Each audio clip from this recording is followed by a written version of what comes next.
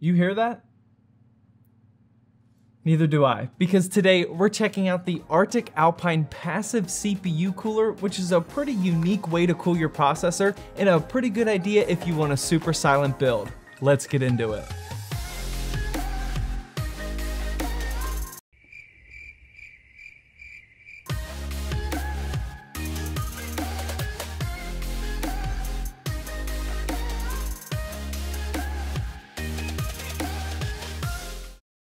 Hey, welcome to Zach's Tech Turf. Today we're going to be checking out an Arctic passive cooler and comparing it to other products like a stock cooler and even a water cooler to see if this is worth it for a silent build. And if you're new here and you want to see more PC hardware or PC building videos, then hit that subscribe button down below and also that notification bell. That way you never miss an episode. But yeah, let's check this thing out. The specific passive CPU cooler we're checking out today is the Arctic Alpine passive AM4 CPU cooler. And if you guys know anything about Arctic, then you know that these guys are no joke when it comes to cooling your PC. A few months ago, I checked out their Esports 1 cooler and that thing was amazing for the price, so I was all for it when they asked me if I wanted to review this new one as well. This one here is only for the AM4 socket, but they make an exact model for Intel's 11.5X socket, so just make sure that you buy the right one. To start off with who this product is actually for, it's definitely not for someone rocking a super powerful CPU with a high TDP, as it clearly states on their website it's only rated for keeping 47 watts at bay. The processor that I decided to test this with is a Ryzen 5 2600X, which has a TDP of 95 watts, obviously not what this cooler is rated for, so today we're really gonna push this cooler to the limit. This CPU cooler is also designed for somebody that wants a dead quiet build, which is something that I personally really never got into.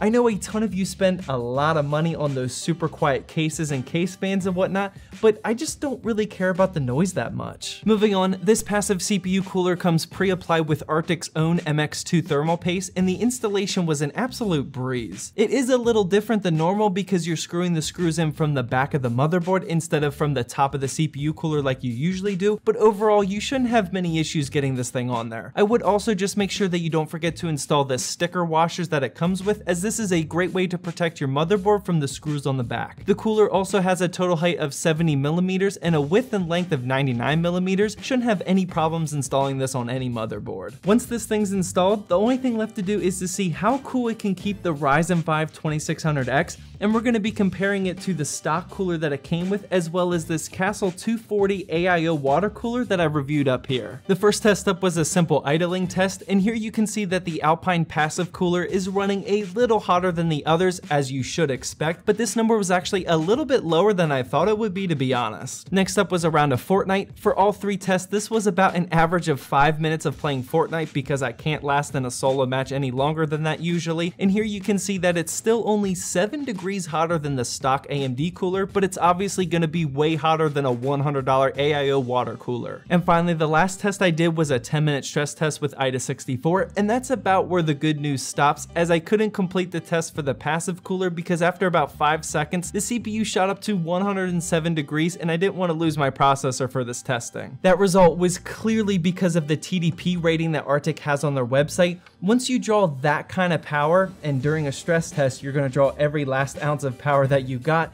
the passive cooler just can't handle that type of load. Like I said in the beginning of this video, you probably don't want to use this passive air cooler for a powerful CPU like the 2600X, and you should stick to something like a Ryzen 3. But if you're going for a super silent build, then this may actually be a good idea for you. I was very surprised with the numbers during a real life benchmark of playing a game of Fortnite, so I'm happy to say that Arctic has created yet another solid cooling solution. Well, that wraps up my review of the Arctic Alpine passive CPU cooler. Now feel free to head on over to one of these two videos if you haven't seen them yet, and definitely hit that subscribe button because next week we have our PC gaming playback series, and this was by far my favorite month of PC gaming in 2018 so far. You don't want to miss that video.